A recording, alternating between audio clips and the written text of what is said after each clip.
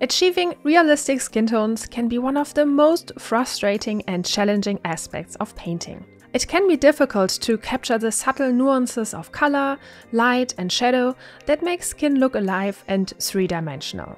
But with the right techniques, you can achieve a lifelike and believable portrait. So in this video, I will be sharing my tried and true methods for painting realistic skin tones. Whether you're a beginner or an experienced painter, these techniques will help you achieve the realism you are looking for in your paintings. So one of the most important things is to start with a limited color palette. This may seem counterintuitive, as many people believe that the more colors they have, the more options they have to work with. However, the opposite is actually true.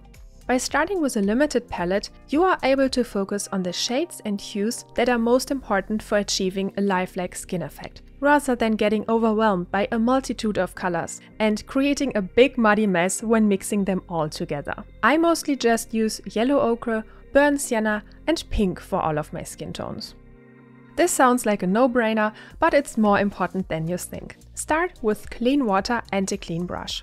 This way, you are able to ensure that the colors you mix are fresh and brilliant, rather than muddy and dull. Especially the first layers can make or break your artwork. If they are random, chaotic and muddy, it will be much harder later to ease out mistakes and create even areas of color.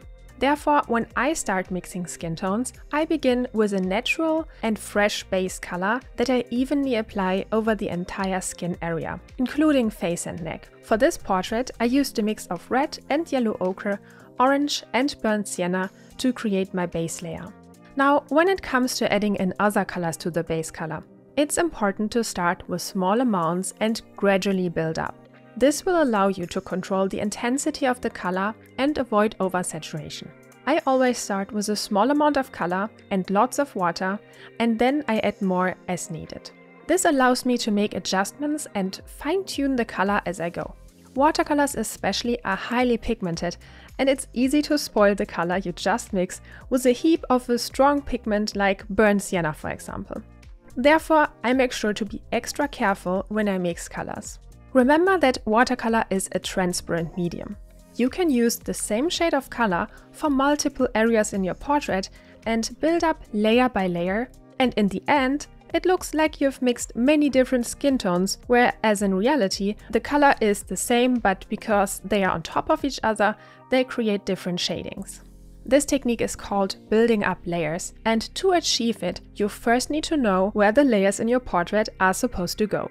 I do that by mentally simplifying the planes of the face, for example, areas of shade, midtones and highlights, into big simple forms, which I then fill in with paint one by one, letting each area dry before I paint the next.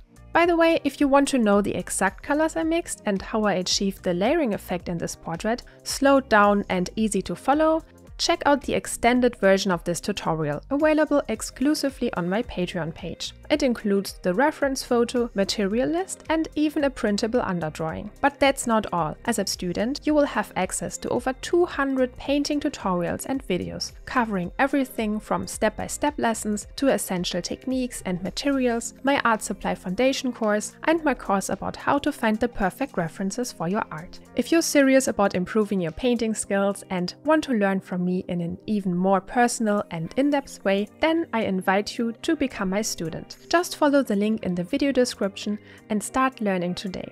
Now, here's an example of how I analyze my reference and separate the individual parts of the face into areas of the same color value.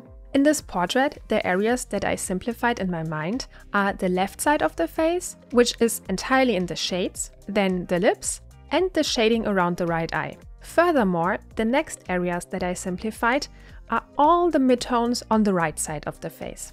These forms often follow the natural bone structure and planes of the face, and the more portraits you paint, the easier it will become for you to identify these shapes most faces have in common. So if this sounds a little bit overwhelming for you in the beginning, you don't have to worry about that, because the more you practice portraits, the better you will get in identifying these shapes. Now, once I decided on the simplified areas I want to paint, I start by mixing a light tone and paint it in. Even if the shade isn't nearly dark enough in the beginning, By applying this light tone to the portrait, I can see if it works out or not. If it does look good, I can then go ahead and add more layers. For this portrait, I mixed the same light shade with ochre and burnt sienna that I used in my first layer and painted with that shade all the areas on the right side of the face, except for the highlights. I made sure to paint the whole area at once. I do that because this ensures that the color dries up evenly. When you use too much brush strokes or wait too long, the watercolor starts to sink into the paper, and by pushing it back and forth, you create patches and blotches, and it will all turn into a big mess. So try to paint these simplified shapes rather quick and at once. And remember, when you are happy with your finished simplified layer, to wait for it to dry before adding the next layer. Otherwise, the colors will become muddy and bleed into themselves. In my last course, one of the students asked me if they could follow my lesson without a hairdryer to dry each layer before we proceeded with the next. I was quite shocked, because having a dried layer to work on is absolutely necessary. There is no way to create realistic effects with watercolors without building up at least a few layers. So be patient and dry each layer before you continue. It's also important to try to add more colors to the skin than you actually see. This may seem strange, but it's actually a great way to achieve a more realistic effect. Skin always has green, blues and reds in it, and by exaggerating these colors, you are able to create a more dynamic and lifelike painting. Additionally, you are able to ensure that the painting doesn't become too monochromatic or flat. And you can do that while keeping a limited color palette. Watercolor, unlike any other medium, offers a very unique way for us artists to accomplish adding different hues to our artwork. While you apply paint to the paper, you can actually alternate it by mixing in other colors. Here, for example, I started out with an orangey ochre tone and I continued with olive green while the color was still wet.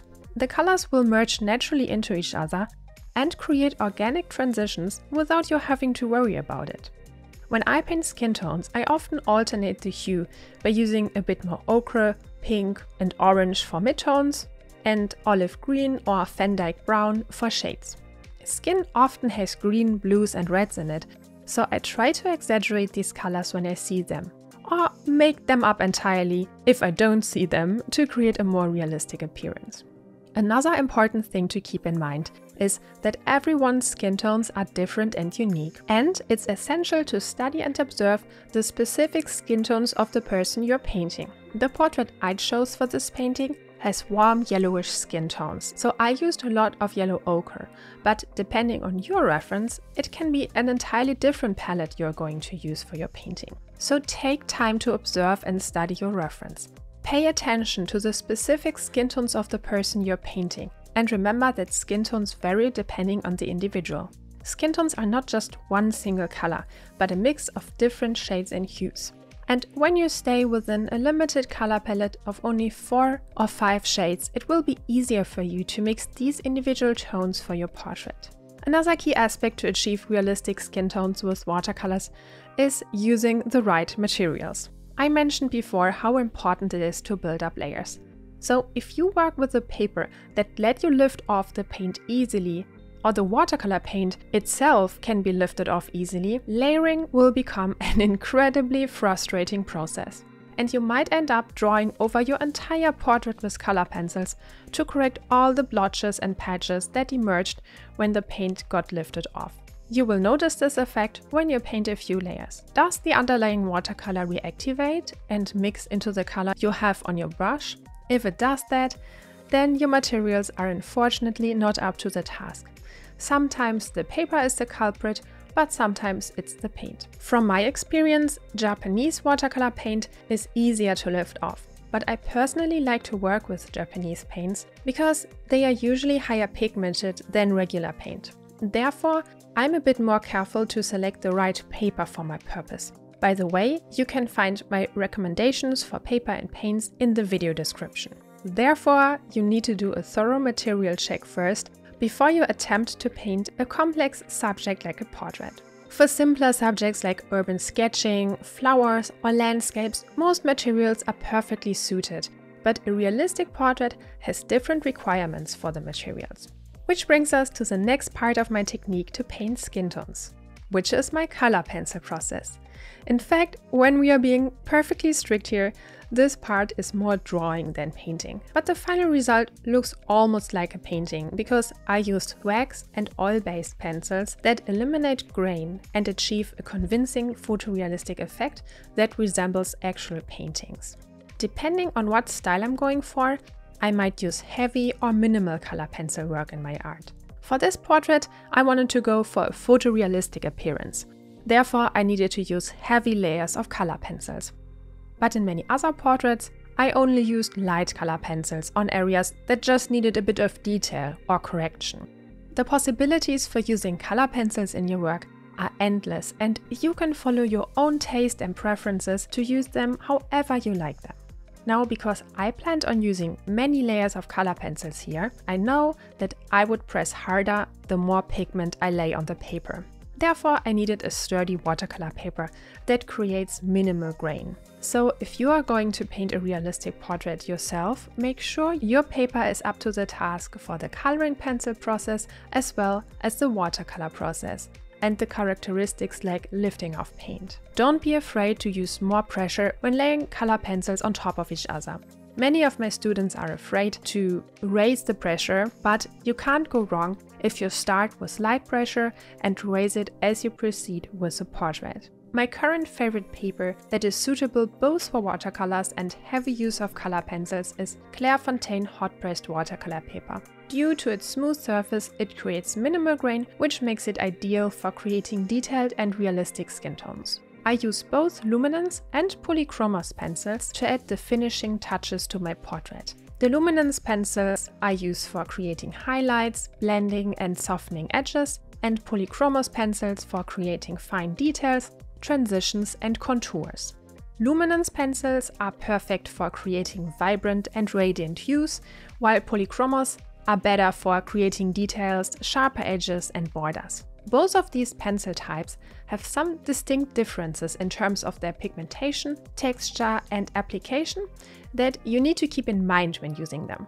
The luminance pencils by Caran d'Ache are somewhat softer and have a high level of color saturation, which is great. And I always use them for lips or eye colors because these are areas where I need vibrant colors. In addition, luminance are also super easy to blend and can be layered. When layering them, it will eliminate any color pencil grain. Suppose you used hot-pressed watercolor paper, of course. With cold-pressed watercolor paper, you can forget that because the surface is way too rough. Now, the luminance pencils are perfect for achieving high color coverage, but due to their softness, they create a somewhat strong grain when used as a single layer on top of a watercolor area. Therefore, I mainly use them whenever I have already added a few layers of color pencil, and the luminance pencils only serve to blend all the color pencil pigments together. Now, the Faber-Castell polychromos pencils, on the other hand, are oil-based pencils that have a harder texture and are perfect for creating fine details and for making transitions between colors. These pencils have a harder texture than luminance pencils and produce therefore a finer grain. I use them mainly as the first layer when I begin to add color pencils to my watercolor paintings. The only exception is for very light shades like white or Naples yellow, where I have to use luminance pencils because the polychromos pencils don't have enough coverage and pigmentation. In fact, the light polychromos shades are entirely useless for my technique. As a general rule, I prefer to start with polychromos and then switch over to luminance, with the exception for light shades. Now, mixing colors for skin tones can be tricky, but with practice, experimentation and the right techniques, you can master it. I suggest you try out my techniques and see what works best for you. Don't be afraid to make mistakes and try different combinations of colors to get all the hues of the skin tones. The more you practice, the better you will become at mixing colors and creating realistic skin tones. And tell me in the comments if you tried some of my techniques in your own portraits and if they worked for you. Don't forget to give the video a thumbs up, and I see you in the next one. Bye bye!